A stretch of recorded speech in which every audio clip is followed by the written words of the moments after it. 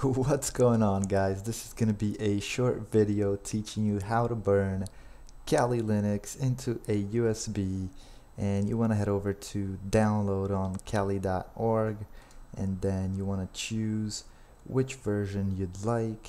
Personally, I went with the 64-bit since my system handles 64 bits. Now, depending on what you want, the light version, there's other versions available.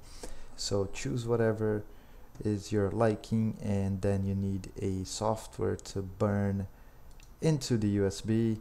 I'm gonna go with Rufus. I've always used this for many years. They're currently in version 3.8, so you just want to download that, save it. There we go. Now plug in the USB into your computer, and let me open this up. There we go. Now once you've done that, you're gonna have to select the ISO file from Kali Linux, just like that, and you can put whatever name you'd like.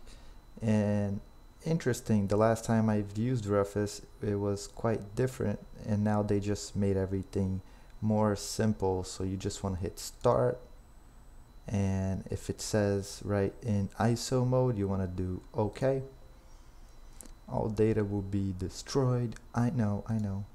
So let's hit OK, and we're gonna let it burn that into the USB. Sad to say, the last time I've used Kali Linux, it was called Backtrack, and I think it was Backtrack 4.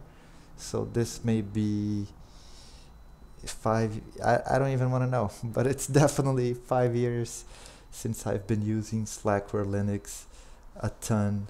But yeah, let's let that burn, and we'll be right back once it's finished.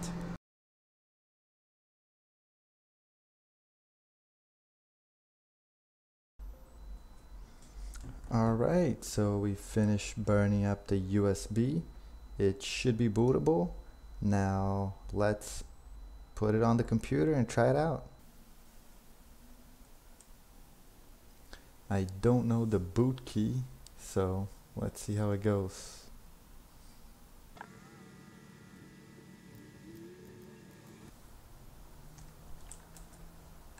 Oh, there it is.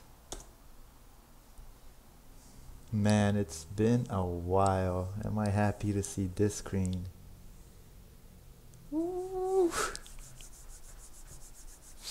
Just in time for the new year.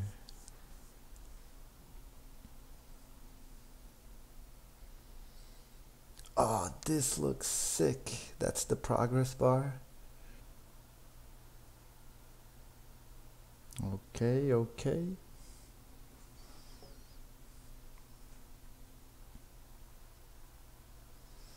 Oh, baby.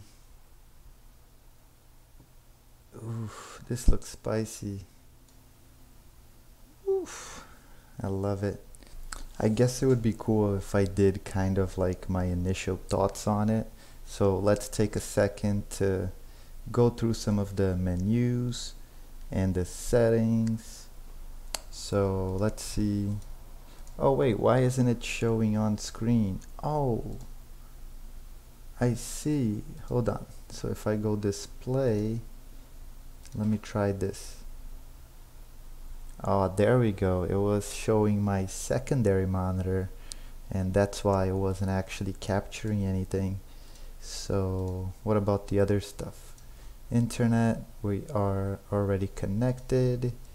Then we have the sound. This, I am guessing. Oops, what did I do here? Did I lock it? I think I logged out, right? Oh, okay, let's see if the password changed. It should be tour, right? Boom! See, I still remember 5 years later.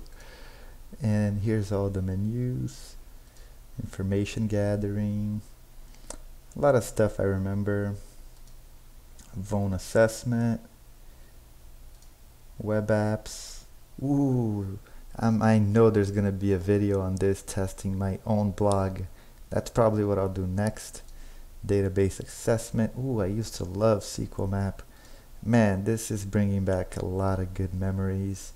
Off crack, there's so many good things in here.